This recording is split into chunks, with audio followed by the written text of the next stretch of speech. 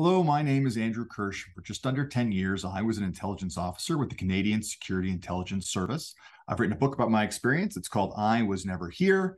And I get a lot of questions about what it was like to work as a Canadian spy and how did I get into CSIS. I'm going to do a few videos to hopefully tell you a little bit more about Canada's domestic security service. So I want to show you something. This is a picture of me when I graduated from intelligence officer training. That is me looking very young. That is the former director who is public. I think I'm allowed to show this. And he is handing me something that's very important. And that is a copy of the CSIS Act. This is the act that created the organization and sets out what CSIS is mandated to do, essentially what you will be doing if you become a member of CSIS.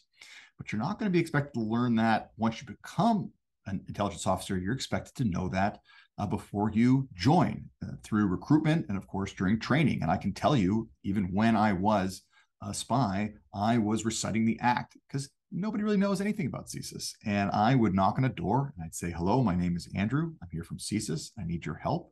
And people would say, what's that? And I would tell them, CSIS was created by an act of Parliament.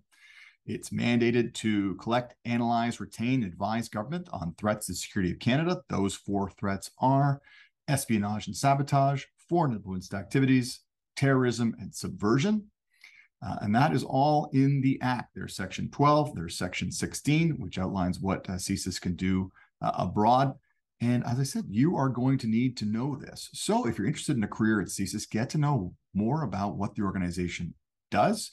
You're going to need to know it. You're going to be quizzed on it, and you're going to be using it should you be successful and become a member.